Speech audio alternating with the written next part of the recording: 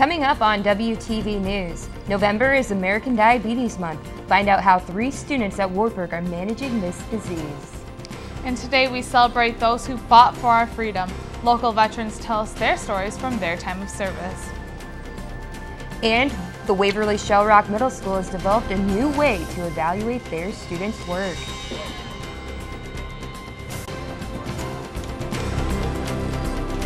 You're watching WTV News, live on Wartburg Television. From the Grant Price Studio. Breaking news, local coverage, and sports. This is WTV News. Good evening and welcome to WTV News. I'm Ashley Davis. And I'm Nicole Lyons. This week's elections brought new leadership into Waverly City Hall and Council. Voters elected Reverend Chuck Infeld as the next mayor of Waverly in last Tuesday's election. With 1,332 votes to Dwayne Little's 385, Infeld will serve in the city's highest post beginning on January 6th of next year.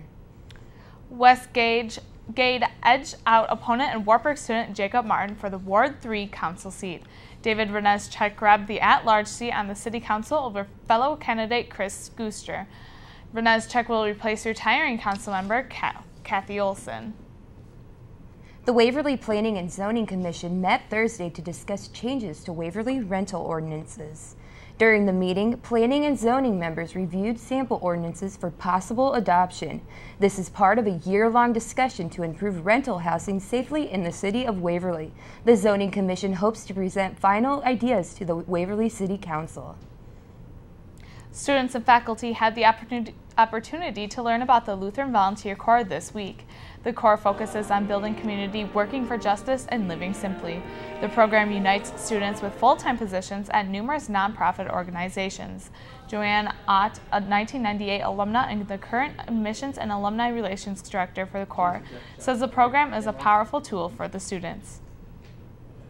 For people who have excitement about community and justice and sustainability, having the opportunity to live those values in their day-to-day life, I think really sets them on a path for a long time in the future. In honor of Veterans Day today, WTV talked with some local veterans who each served in a different war. WTV's Jacqueline Schutte joins us now to tell us about their experiences. All of these local veterans have something in common, a shared experience, one that only a war veteran would understand. For World War II veteran Les Zelli, his story begins in Eisenach, Germany, Waverly's sister city. By the time we got to Eisenach, the Germans were pretty tired of war. They actually, many of them were just very glad to see us. His military experience ended with a ring. Oh, that was a good part about the Army. I found my wife in North Carolina. For Vietnam veteran Ed Wabana, he would not only face battles on the field, but also back at home.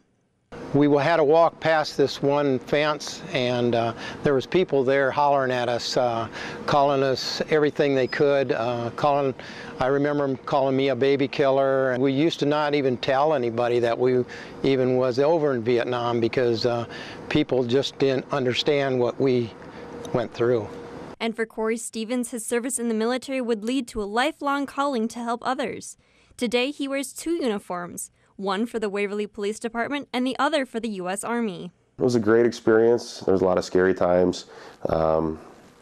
We did take fire quite a bit. Veterans are all around us, and on Monday, we get the chance to honor men and women like Corey, Ed, and Les who have served our country. And as we approach this Veterans Day, a little advice on honoring their service. Be there for them, tell them thanks, and listen to them. If they have something to say, listen to them. A simple thank you, for your service. Today, the WSR High School honored Donald Nichols at their Veterans Day program. He was a Waverly native who was killed in Afghanistan. Coming up on WTV, diabetes awareness. Find out why it's important for you to know more about this disease. And students may have trouble getting a spot at Wartburg West for next summer. Find out why in 2 minutes.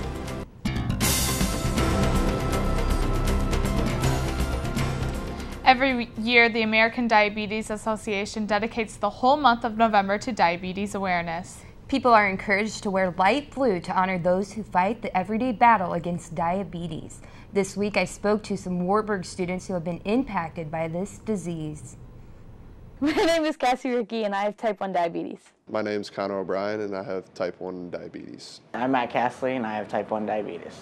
These 3 Wartburg students are among millions who live in the United States with this lifelong disease. I can almost guarantee that everyone at Wartburg College knows someone personally affected by the disease and can relate and know how much of a struggle it can be. Diabetes is diagnosed in people when their pancreas doesn't use insulin properly or when it completely stops making insulin. Type 1 diabetes is typically diagnosed in people at a young age, and people who are overweight tend to be at the highest risk for type 2 diabetes. For both these types, though, genetics can play a factor in a diagnosis, but that isn't always the case. It personally is really upsetting when they mistake type 1 and type 2. You know, they accused me of eating too much sugar when I was little. Personally, I don't have it anywhere in my family. I just was diagnosed with it randomly. Nearly 26 million adults and children in the United States have diabetes. It is important to keep their blood sugar at a healthy range to avoid health risks. They do this by taking their insulin, eating right, and exercising. People don't know the disease unless they live it. The highs and lows. People always, when I say I'm low, they're just, oh, do you need a shot? No, I need something to eat. Cassie, Connor, and Matt all have experiences playing sports at the college level.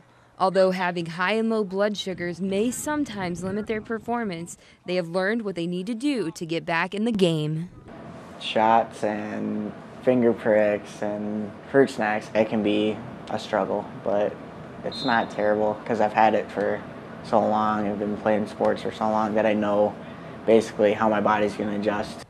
You know, when you're low or high, you're not playing up to par what you know you can, and then it's frustrating. To this date, there is not a known cure for diabetes, but as research continues, promising advances give those living with this disease vision of a day that is free of finger pricks and shots. I just don't want people to think this disease defines us. It's something that, you worry about every single day for the rest of your life. That's hard. Well, I mean, even if you do everything right, it's going to be higher or lower than what you need it to be or want it to be, I guess. Now, Ashley, I understand you have a personal connection with diabetes. Yes, I do. I have a personal connection. When I was 11 years old, I was diagnosed with type 1 diabetes, and with proper health care, I've been able to manage it for 9 years. And the Wartburg West program has reached its full student capacity for summer enrollment. The maximum of 20 students have applied and have been accepted into the program for summer of 2014. The program allows students to live in Denver, Colorado while taking college classes and working at internships. Spots are still open to apply fall and winter term in the next school year. This isn't the first time the program has reached its full capacity, however, and Wartburg West co-director Bonita Bach credits students' influence on others to come to Denver. They had such a great experience, which is typical of Wartburg West students to have a good experience in their internship, but this group took it upon themselves to really come back and talk to other students about it. If you would like to apply, you can go to www.wartburg.edu/west. Environmental Sustainability Coordinator Ann Duncan says bike thefts have been a problem at Wartburg because of students not locking them up. Students are encouraged to register their bikes with security. By doing this, students will get a sticker to put on their bike in hopes of making it easier to locate if it is ever lost or stolen. A way to decrease the chances of having your bike stolen is to lock its frame to a bike rack. Somebody, maybe culturally they don't see a problem with taking a bike that's not locked up, so they come from an urban area that has a bike share program that's open, or for some reason they think that it's okay to take a bike that's not locked. This past Thursday, Wartburg held their annual Fall Business Mock Interview Day. The event is for business majors and is designed as a tool to help prepare them for future job interviews. For the event, Wartburg brought in representatives from businesses in the Cedar Valley. The representatives set up a mock-style interview to represent what a student will encounter in their job search. Interviewer Jeff Sandwalt says he can easily tell when a student has done a mock interview before coming in for the real thing. Coming up on WTV News, A new grading system has been implemented at Waverly Shell Rock Middle School. And students have the opportunity to donate toys this Christmas to kids in need. Stay tuned to find out how.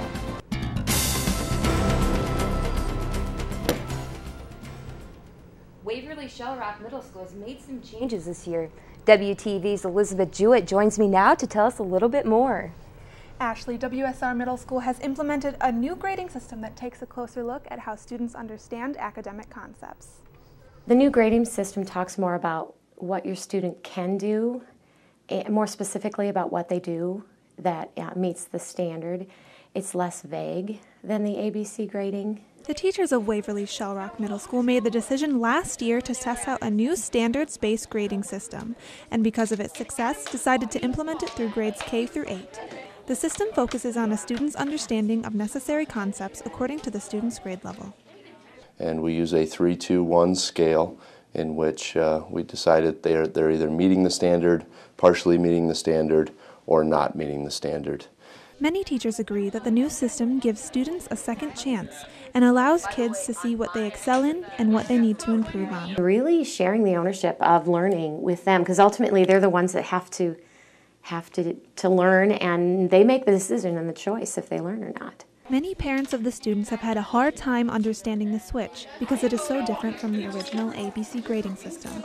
Teachers say they have seen an immense improvement in the motivation of their reluctant learners. These students are able to focus on improvement rather than a letter grade. At the end of the day yesterday, they were saying there's no doubt this is the right work. Our kids are learning more than they've ever learned. We're better teachers than we've ever been, but we feel our teachers really care about our kids. The teachers of Waverly Shell Rock Middle School are continuing to improve the grading system and look forward to seeing their students' learning improve through it. Thousands were forced to evacuate early last Monday morning as Typhoon Haiyan stormed through the Philippines before reaching northeastern Vietnam. The storm has killed a reported 10,000 people so far. This tragedy has left people without food, electricity, and water, and medical supplies are beginning to run short. WTV will share with you next week how one Wartburg student's family has been affected firsthand by this storm. Students are invited to a prayer vigil held in honor of those affected by Typhoon Haiyan. The service will be held on Wednesday during the weekday chapel service. Alumna Shabira Bako serves in the Peace Corps in Tabloco City, which was at the center of the storm. She is able to communicate and is okay, but she says there is a massive loss of life. Pastor Ramona and Brian encourage students to take the time to pray and to grieve with our neighbors in the Pacific. Coming up next on WTV News, Wartburg players took to the stage last week for their annual fall performance. Find out more later in the show. And the Wartburg volleyball team captured an Iowa Conference championship over the weekend. Will the men and women's soccer teams follow the suit? Find out later on Sports Night.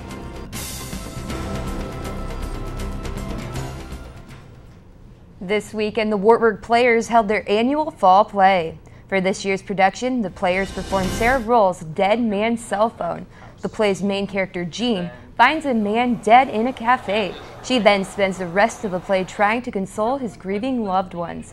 With clever dialogue and an interesting cast of characters, Roll's piece hits on a number of deep issues in today's culture. It's very poetic, actually. If you were to read the script, you would see that the lines by Sarah Roll, who wrote the play, it's very poetic. And there's nice little nuances throughout the writing, and the actors bring it out greatly, too. The social work department is gearing up to once again bring Christmas joy to those who are less fortunate. Wartburg's annual holiday shop program will provide toys to nearly 900 kids just this year alone.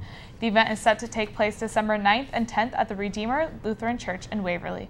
They are looking for volunteers to help with the event, and donation trees will soon be up on campus. The families are pretty priceless. Just knowing that when they leave the shop, that may be all that their children receive for Christmas, and knowing that even that little bit will put a smile on their kids' faces and brighten up their days. ETK is hosting an event that some may recognize from last year. Last year, musicians were brought in from Midwest Dueling Pianos to create a one-of-a-kind show based on the audience's request. This year, we will be seeing them again. The Dueling Pianos event will be this Thursday from 7 to 10 p.m. in the ballrooms. Snacks and hot chocolate will be there, and there is no cost for entry. Student Senate is raising money for Connor Mason, the younger brother of Wartburg student Avery Mason. T-shirts have been designed for Connor, who is 15 years old. Connor was diagnosed with stage 4 brain cancer in July 2010 at just 13 years old. The money raised will go towards the Mason family for medical expenses. The shirts will be sold for $10 and can be ordered through Jenna Manders. The Wartburg dance team is hoping to reach a new level. They will compete in the annual Iowa State Dance and Drill Team Championship. They placed in the top 6 in recent years in the Palm Division and 7th in Jazz. The dance team hopes to bring home a trophy with their new talent from the freshmen and returning members. That's all the time we have tonight for WTV News. Thank you for joining us, but stay tuned for an all-new sports night coming up next.